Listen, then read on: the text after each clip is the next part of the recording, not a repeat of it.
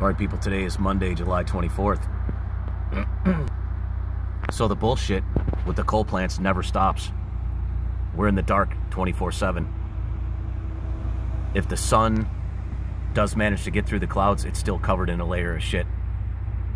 This plant has been burning dirty for 2 years. And they claim last year 50% of it was going to run on natural gas. That's the biggest bunch of shit I've ever heard in my life, because it's the worst it's ever been.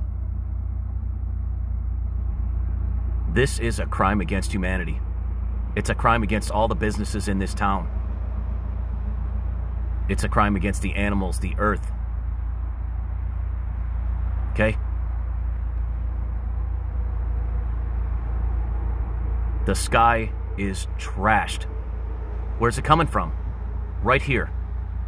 If it isn't these scumbags, it's the military spray planes. And this is 10 times worse than the spray planes. Every day this happens. It doesn't dissipate off the top of the stack anymore, and we have a clear blue sky. Not one in 2 years. So the question is, what changed? And what are these people guilty of that they're not talking about? Because the weather forecasts the emissions of these plants with hourly accuracy. Every single day.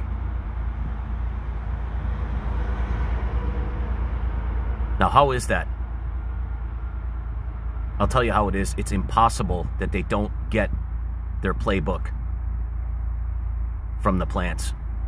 You couldn't forecast the weather unless you knew who was making it. And in this case, it's these people. That's a fact. And they have the audacity to deny it when you call up there. And they have the audacity to tell you to call Duke Energy, which will reroute you 30 calls, hang up on you 30 times, and tell you to call right back here, where they tell you they're in compliance. You're in compliance of nothing. You're criminals. That's a fact. This has to stop. Where the fuck is our blue skies and sunshine? This is a domestic terrorism crime. Period. Documented over 2 years.